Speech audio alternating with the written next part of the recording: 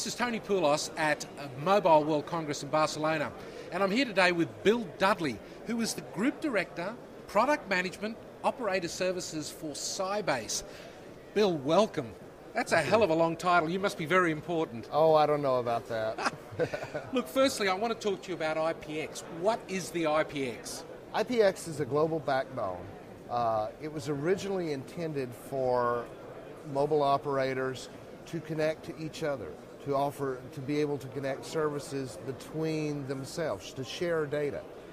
Data like voice, roaming data roaming, that sort of thing. That was the original intent of an IPX, but the world of the IPX has grown significantly over the last couple of years to include connectivity to services such as BlackBerry's cloud service for their email and their IM services. It has grown to support services such as enterprise, and certainly mobile messaging is also an IPX service. What exactly can operators do with the IPX? Can they offer enhanced services like security, for example? Certainly. The IPX is completely separate from the internet, so it is a separate, distinct network from the internet. In fact, it's not even reachable from the internet. So in that way, it's much more secure. It's managed. All of the bandwidth is completely managed, completely monitored. So if you're buying, let's say, a 100 megabit service, that's going to be guaranteed with a certain level of quality of service level. Will the operators run the IPX as a VPN amongst themselves, or will they extend it and offer it to their customers as well? Extend it to their customers is one way that the operators can leverage the IPX and then offer a higher quality service to their customers than they would be able to otherwise over the internet.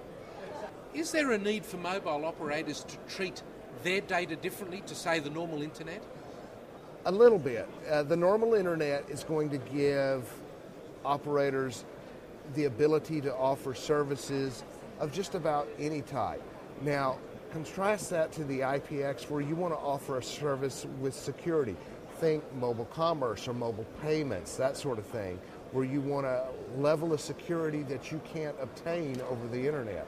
The IPX, again, it's a separate backbone, would be perfect for that type of application. So who actually runs the IPX? We do.